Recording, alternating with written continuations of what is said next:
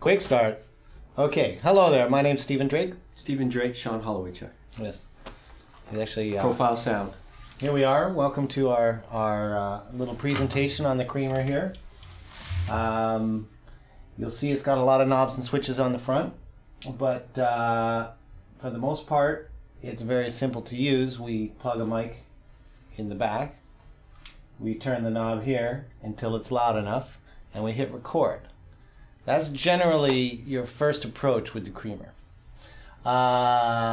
We have a little bit of EQ here.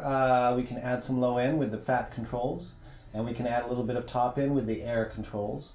And here we have an impedance switch, which a lot of people are concerned about their microphone impedance, and the simple solution is switch it around, and when it sounds good, hit record. Hit record. What I found, I actually did use the switch. I had an older Shure mic, which was a high impedance mic, and we put it on a cable that was about 80 feet long, plugged it in to a piano, and on the high impedance setting, it sounded great. And it made a noticeable difference. Now, some other mics, you're going to switch that around, you won't hear anything. So you would just leave it on low.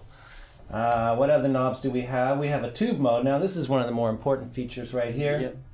We use this one a lot because if you don't know anything about tubes, you're probably like most people. You've heard they make distortion, saturate, do this, do that. Harmonic. You know what? That's all beside the point. When a tube works properly, it just sounds good. It sounds clean, it looks good on a scope, and it's not inherently distorted. But we do have different ways we can configure a tube. Your general tube works by, there's a source of electrons in the center of the tube. Electrons flow outward to a collector plate, and the number of elements, and there's a screen in between. So your triode has 3 elements: your cathode or emitter, your screen, and your collector plate. Now, this was the original tube design from about 1903, and these things still sound good because they're very simple. Later on, people wanted louder radios, so they came up with what's called a pentode design, which has 5 elements, and it's louder and, if I would say anything, more American sounding, in that it kind of reminds you of the difference between a Fender amp and a Vox amp. It has a sort of a fatter tone in the bass, and this is useful. Now, when you push that switch, it might pop or something, so turn your monitors down because the output's going to be louder from the pentode with the 5 elements. Now here we have a gain up. We can crank it if we want, if things aren't loud enough. Here, another important switch, we have our transformer switch. And if I recall, I don't recall which one's in or out. Transformer is in. Transformer's in. Yep. And once again, this is a subtle thing if you're not involved in electronics, but a transformer has a tendency to smooth out the signal. I found that when I wanted super clear, clean low end, that the solid state was great with a drum machine. And then when we had an old SVT cranked on a bass amp, and for a vocal, say, the transformer in sounded fantastic. What else do we have? We have a phase switch, which will reverse the polarity. Sometimes you use that. We have a couple of attenuation buttons here, and here's our high-pass filter that rolls low end out, stuff you don't even hear in the speakers half the time. So, you know, I use that one very often. So here I am blabbing away. Sean, any comments on what I just said? You covered it all, Stephen. Yeah, we got a. If your signal is really loud, you can hit this. Or really quiet, you can hit the +6 dB, and that'll send it. I think does that send it, boosts it before the tube? Am I correct? Yeah, that sends a higher input to the tube, and the pad lowers the input to the tube, and we have our phantom power here, and that's most of the buttons on this thing. Generally speaking, though. Oh yeah, we have a line input.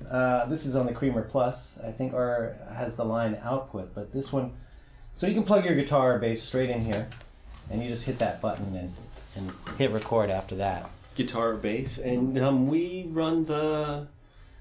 patch the Creamer across our mix bus. Yeah, we do that. We take the entire mix and we run it through the Creamer, and it just adds a little bit of juice. couple things happen when you do that is it tends to what happens in a circuit like this is we have a fairly high voltage moving around inside the creamer. So one of the main things is that do not put your coffee on top of the creamer ever. Just don't. Anybody puts a drink on the creamer, slap their wrists, boot them out of the control room, and make them go clean the bathroom up for punishment, because this thing has about 300 volts DC running through it, and if you light that up, it could be very, very exciting and not in a good way. For that reason too, you read in various manuals to keep out of the back because there's juice in there. Well, let me tell you, you stick your hands in this thing and we may not hear your music after that. It's really hot in there, and I mean a lot of volts. So stay out of there. You know, oddly enough, it does well with just a little bit of ventilation. I'm putting my hand on it now, despite high voltage going through these. I think there's some kind of super ass Russian military tubes in there, and they run nice and cool. So just in a normal rack is usually just fine with the creamer. And let's see, anything else? Not really. It looks, there's more buttons on it, but you know, it's very simple to use for startup. Really, the only thing I really do is to look at the color that I'm listening to, the color with the pentode and the triode, and everything else is secondary, really. Yeah, that's important. And you know, me plug a Fender Precision bass in here, hit that pentode setting, and sounds great. Really good. All right. Thanks, Oren. I got one more tip to add. I have a little thing to add on just there at the end there. One more. When you have the Creamer Plus, which has a line in and out, there's one great trick which has gotten me fantastic results, is what I call the double cream. What's that? Double cream. No, the double creamer, right? What I do for what I call the double cream is I plug a microphone into one side of the creamer, I take the line out into the other side of the creamer, and I double cream it. Usually I might mix or match with pentode and triode settings, but a lot of times for a pop recording, a little extra saturation like that is really great for the lead vocal. It helps it stand out. I've also double creamed it, putting a limiter in between before I go to my recorder. This is a great trick to do with the Creamer Plus. It sounds fantastic. Like, yes. Really sounds I've double good. creamed out of the Jedi into the creamer. After That's triple recording. Well, no, but I haven't used the second side. Yeah. I've come out of the Jedi, and then I've come into a channel in the creamer, and I've double creamed the bass. Well, the circuit's very similar here as to here. It's just a different application and more oriented towards low frequency. But no, not triple creamer, double cream. Yeah. Okay.